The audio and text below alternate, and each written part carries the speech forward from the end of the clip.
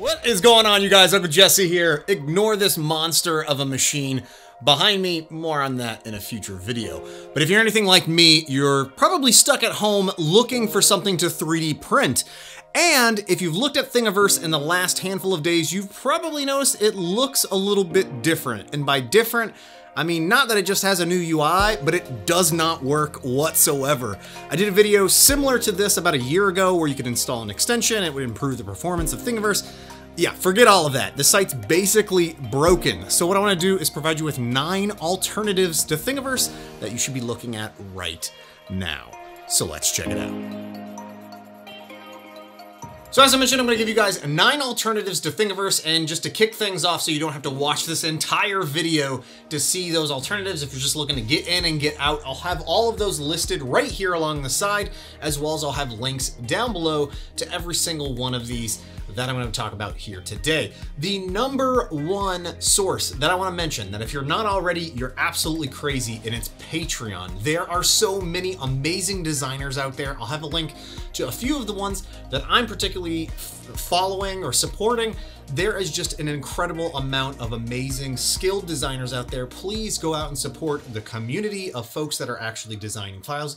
If you have your own Patreon and I'm not already subscribed to you and you provide files, you design files, and you think it might be something that I'm interested in, feel free to leave a comment down below. Don't link to your Patreon, just, you know, or maybe try to. I don't know. I'll try to approve the links. I think anytime somebody links something, it automatically gets hidden in the comments. Thanks, YouTube. Well, anyways, let's move on. Number 2 on the list is one that I wasn't really familiar with until I started posting about this online over the weekend, and that is Yeggi.com.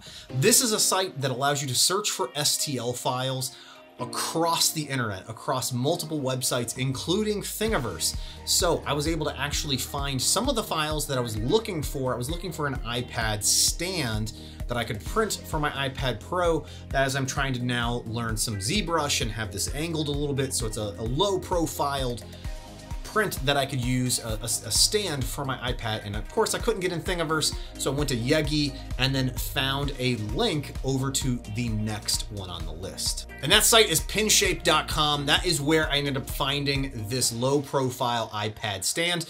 I actually have a file that I've designed and printed and put the files up on PinShape as well. They've been around for quite a while and have a huge library of files for you to work with. And again, all of these that I'm going to mention here are just great alternatives for you to poke around and find different files, because designers aren't necessarily posting across all of the platforms. They might pick and choose 1 or 2 that they're interested in. Number 4 on the list is one that you're probably already familiar with, and it's MyMiniFactory.com. I've mentioned them in a variety of different videos. I find a lot of my files over on there. I also find a lot of great new designers that I've never heard of before over on MyMiniFactory. One thing that's great about them as well is that they have a shop interface where they're helping designers sell their files through MyMiniFactory, and the designers get a cut of those said files. And they've also incorporated different brand partnerships with other companies where they offer exclusive files directly through their website. Not to mention, they also partnered up with Elegoo and provided a MyMiniFactory exclusive Elegoo Mars Resin 3 printer. It's pretty cool. Next one up on the list is Cults 3D. This is a site that I tend to forget about that's out there, but again, it has a great resource of different designers that are providing files out there. If you go to their site right now, you'll see 3D Zip Guy's Batman Beyond 3D printable action figure. I think I'm gonna have to pick that one up. And it's one of these sites that is allowing designers to actually sell their files, so you can find a mix of free as well as files that you have to buy.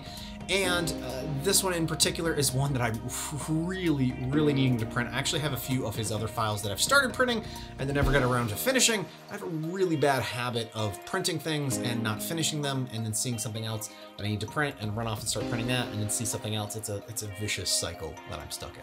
Nick up is my boy Nico over at NikkoIndustries.com. If you are into cosplay related files, He not only has a Patreon where you can get files through his Patreon through a monthly subscription there, but if you're interested in buying a full set of armor or a specific helmet, or even now statues he's getting into, you can find that over on his website. There is so many awesome cosplay files for you to have. He also has an amazing community over on the Facebook groups there. I'll have links to all this stuff down below, but Nico does an incredible job with these files and supporting the community. Anytime you buy something directly from him, he almost immediately shoots you a video saying thank you, that he's still able to do to this day, which I'm just blown away by. I've already lost count of where we're at, but the next one on my list is Fab365. You might not be familiar with this site, but you're more than likely have seen a lot of these files over on the social medias, where it's these print-in-place robots or vehicles or the Tesla truck that you can actually print all in one place, and then they fold and snap together. Some of the times they have articulation built into them. Again, it's just a really wild thing for you to be able to download and run off and print. And it's just one of these sites that if you're looking for something new and interesting to print, I'd highly recommend checking it out. All right, and finally, the last on the list is Prusa Printers. That's right, Joseph Prusa, the guy that makes those crazy 3D printers within the last year or so, has started up his own file site to sort of rival Thingiverse, and it performs really dang well. Not only that, he not only has the actual STL files or OBJ files that you can download and print, but in some cases, they actually have the actual print files that you can, you know, if the person's designed it and has the actual print file, you can work right off of their print file loaded into your Prusa printer. By the way, it doesn't only work with Prusa printers. It's freely open. You can download those STL files, run it through any of your slicers of choice, and print it on those machines. And again, it's a really nice site and really easy to work with. That's a big one compared to Thingiverse. Again, I don't know what in the world Thingiverse was thinking with everybody being stuck at home. Hey, I got a great idea. Let's roll out a new UI that focuses on ad performance versus actually getting the content and the files back out to the users. And, you know, forget using the filters. The filters don't even work on it. I don't even know what the world they were thinking. I would prefer the old horribly designed site. At least it loaded. It was just extremely slow and painful to work with, but it worked. This one, not so much. So this was 9 alternatives to Thingiverse. Hopefully you guys liked it. If there's some other site that I have not mentioned that you prefer working with, let me know down in the comments, and then maybe I can just add it to one of the links here or in the description. All that good stuff. Hey, hopefully you guys are staying busy. Hopefully you guys are staying safe. Make sure to stay home with all this craziness going on here. Just want to say thanks again for watching, you guys, and I'll see you next time. Bye now.